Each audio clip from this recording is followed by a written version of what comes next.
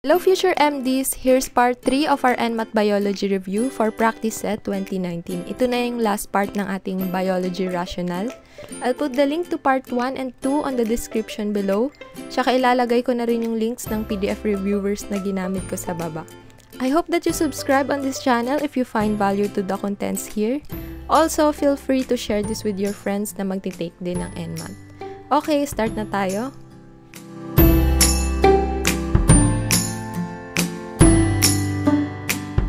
Number 41, which of the following events results to the shortening of sarcomeres in muscle fibrils? So, yung sagot dito is, yung dahilan ng shortening ng sarcomeres is letter B, conformational modifications of the trypomyosin troponin complex within the muscle fiber. Ayan, once the myosin binding sites are exposed and if sufficient ATP is present, myosin binds to actin to begin cross-bridge cycling. Then the sarcomere shortens and the muscle contracts. Another rationale is in the absence of calcium, this binding does not occur.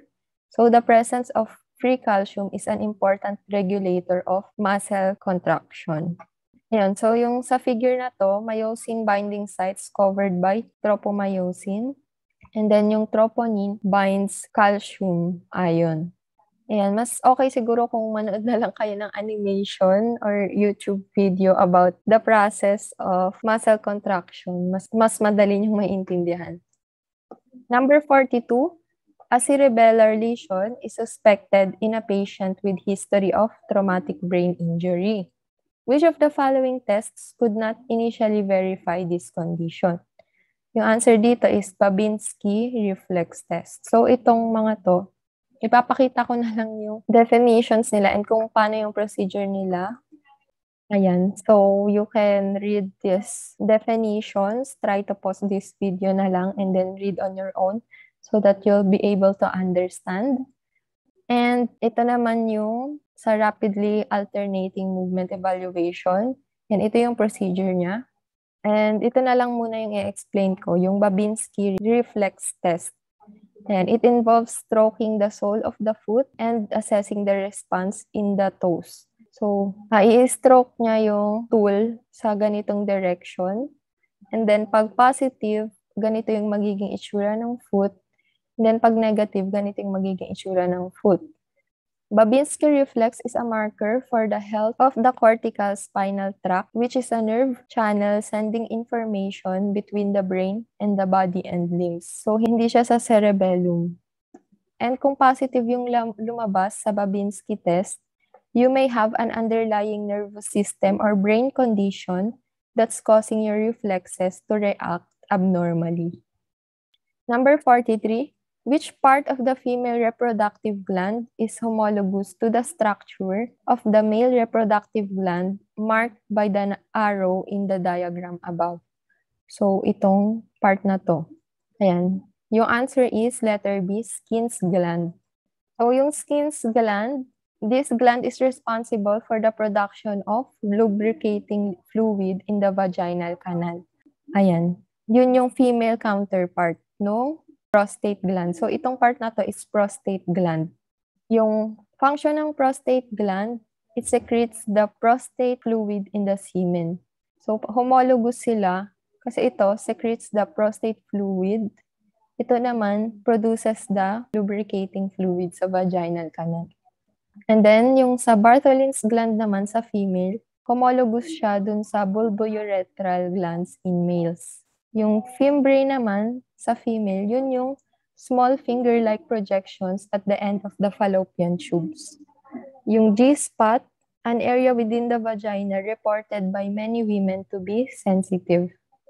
Number 44, which of the following reproductive hormones is correctly matched with its function? So yung correct answer is letter A, luteinizing hormone, stimulation of sperm production. Okay, yung luteinizing hormone, siya yung responsible for ovulation or pag-produce ng egg cells and testosterone synthesis. Yung testosterone, importante siya for producing sperms. Ayan. And then yung estrogen naman, it maintains female secondary sexual characteristics Hindi siya yung nagtitikan ng uterine lining. Yung main hormone for that is yung progesterone. It promotes growth and maintenance of endometrium. Yung oxytocin naman, ito medyo nakakalito to, pero sinearch ko, yung oxytocin is for the secretion of milk. Yan, it causes uterine to contract. Ito yung other function. And also, it makes the myoepithelial cells around the alveoli contract. Yung prolactin, siya talaga yung hormone responsible for production of milk. Yung oxytocin kasi, siya yung nagkakos for the secretion ng milk. Ayan, it makes the myoepithelial cells around the alveoli contract. This makes the milk flow along and fill the ducts. Ayan, yung alveoli, yun yung hollow sac sa breast. Iba yun dun sa alveoli na nasa lungs. Instead of production of milk, dapat secretion of milk yung nandito. Number 45, which of the following statements on contraction of a skeletal muscle is false? The correct answer here is, a nerve impulse is transmitted from the brain to the muscle. Baliktad. Mali siya kasi dapat yung nerve impulse should be from the muscle to brain. From the muscle meaning yung sensory nerves natin, sila yung magdadala ng nerve impulse to the brain, and then yung brain siya yung mag-i-interpret ng nerve impulse. Number 46, which of the following is the best conclusion to the illustration shown above? So dito, pinapakita yung economic development. Yung arrow dito, it results to global warming, ozone depletion, and habitat destruction, which are all harmful to the environment. So the best answer here is letter A. Industrialization has bad effects to the environment. Number 47. Which of the following outcomes of economic development projects have no environmental impact? So for these questions, walang correct answer. Yan. Pero kapag change natin yung no to an, bali yung question is, which of the following outcomes of economic development projects have an environmental impact? Yung correct answer doon is letter C. 1, 2, and 3. Except lang yung greenhouse effect. Kasi ang definition ng greenhouse effect, it is the process that occurs when gases in Earth's atmosphere traps the sun's heat. This process makes Earth much warmer than it would be without an atmosphere. So yun yung reason kung bakit we're not suffering from freezing cold dahil meron tayong greenhouse effect. Siya yung nagtatrap ng sun's heat. And then, dito naman, yung global warming naman, negative yung impact niya sa environment kasi yun yung gradual increase in Earth's temperature. Yan, because of increased levels of carbon dioxide, CFCs, and other pollutants sa ozone layer natin. So, due to that, yun, natatrap yung heat sa loob ng Earth and then hindi na sila nakakalabas.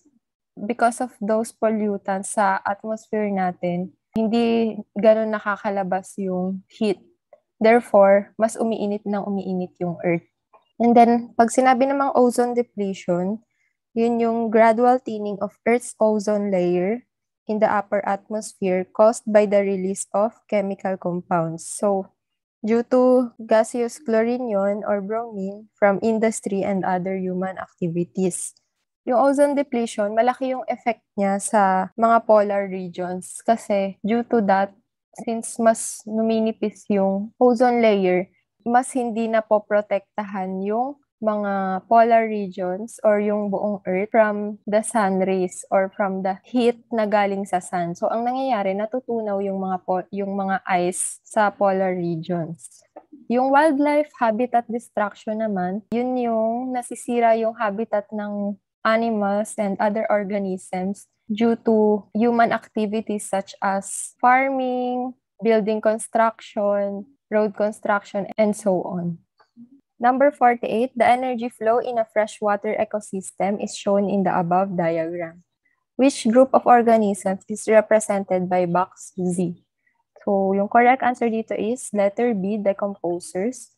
So, yung decomposers, yun yung organisms that eat dead animals and plants, and then nire-recycle nila yung nutrients sa soil para magamit ulit ng producers. Usually, yung decomposers are the fungi, bacteria, and other invertebrate animals like worms, insects, and so on. At each step up the food chain, only 10% of the energy is passed on to the next level, while approximately 90% of the energy is lost as heat. So, trivia lang. 10% lang ng energy yung napapasa sa primary consumer and then sa secondary consumer and so on. So, balik kung nasa top ka ng energy pyramid, ikaw yung nakakakuha ng pinakaunting energy.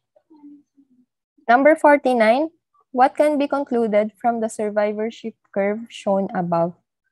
Ayan. So, yung correct answer dito is letter B, mortality rate is high for the young. So, dito sa type 3 survivors, onti lang yung nakaka-survive sa younger years nila. Pero once na nakapag-survive sila, sobrang haba nung life expectancy nila or yun. So usually, yung mga species on this type of curve have lots of offspring at once. So for example, yung tree, nakakapag-release siya ng thousands of seeds. And then, hindi niya na kailangan mag-provide ng gaanong care for the offspring. Makakasurvive na lang yung tree. And then, sa type 2 curve naman, ito, usually, yan yung mga bird species. So, dito sa type 2, organisms die more or less equally at each age interval. Yan. Organisms with this type of survivorship curve may also have relatively few offspring, so onti lang offspring nila, and provide significant parental care. So, constant lang yung curve. And then, sa humans naman, sila yung nasa type 1 survivorship curve. Ayan, mostly humans and primates. Ayan, dito sa type 1 curve, organisms tend not to die when they are young or middle age, pero, ayan, namamatay sila habang tumatanda. And species with type 1 curves usually have small numbers of offspring and provide lots of parental care to make sure those offspring survive. So, syempre, for example, yung sa humans, di ba, yung baby nila, kailangan alagaan nila para makapag-survive. So, kapag hindi nila inalagaan yung baby, ayun, mamamatay. Number 50, which of the following fields of study best supports evidences from paleontology about evolutionary relationships among species? So, yung correct dito is letter C, molecular biology. So, yung molecular biology kasi, ayun, broad siya, and it is the field of biology that studies the composition, structure, and interactions of cellular molecules, such as nucleic acid and proteins that carry out the biological processes essential for the cell's function and maintenance. So, yung paleontology pala, yun yung study ng mga ancient life. So, for example, yung mga prehistoric plants, dinosaurs, ayan, mammals, and even microbes. So, bale, through molecular biology, napapag-aralan nila yung fossil evidences and nakikita nila yung relationship ng nucleic acid and proteins between organisms. And when you say ecological genetics, it is the study of genetics in natural field populations. It focuses on traits involved in interactions between and within species and between an organism and its environment, particularly those that determine fitness. So, yung keyword natin is yung between an organism and environment. And then dito, yung molecular genetics naman, it is a subfield of biology that addresses how differences in the structures or expression of DNA molecules manifest as variation among organisms. So, particularly, ang inaaral dito ay yung expression ng DNA molecules. And yung sa population genetics naman, siya yung field that studies genetic composition of biological populations and the changes in genetic composition that result from the operation of various factors, including natural selection. Thank you so much for watching. Please subscribe on this channel and like this video if this has helped you. Thank you.